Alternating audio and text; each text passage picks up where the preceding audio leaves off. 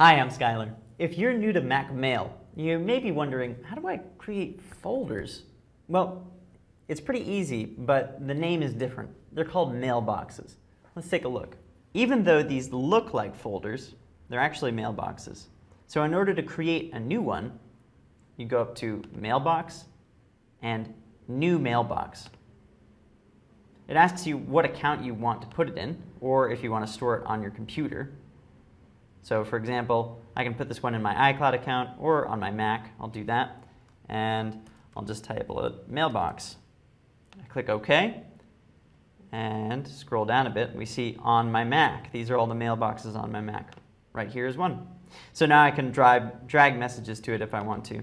So for example, just drag there. And now that's in the mailbox.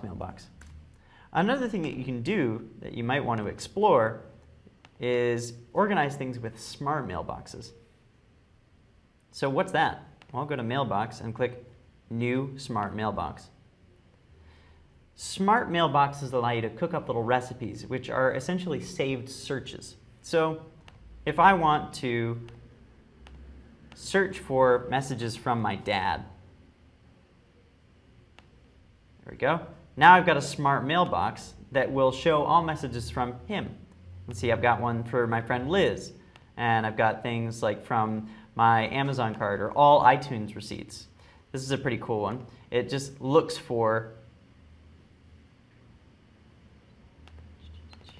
there we go. So this one looks for the email address do-not-reply@itunes.com, and anything that comes from that gets sent into my iTunes receipts.